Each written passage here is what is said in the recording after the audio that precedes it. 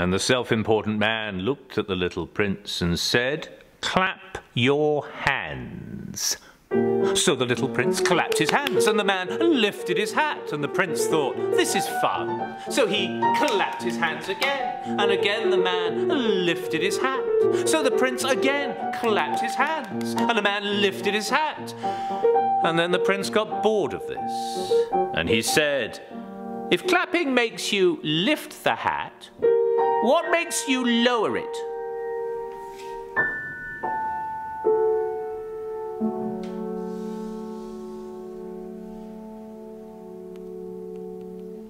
I'm Matthew.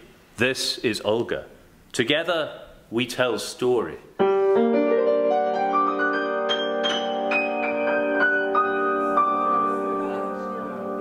It was the most lovely experience of revisiting my youth. So the performance was really spectacular. There was so much imagery brought to life by Matthew's storytelling. The emotions and everything, and I think the whole performance was very touching. I thought it was a really powerful story and I really enjoyed it. I love it.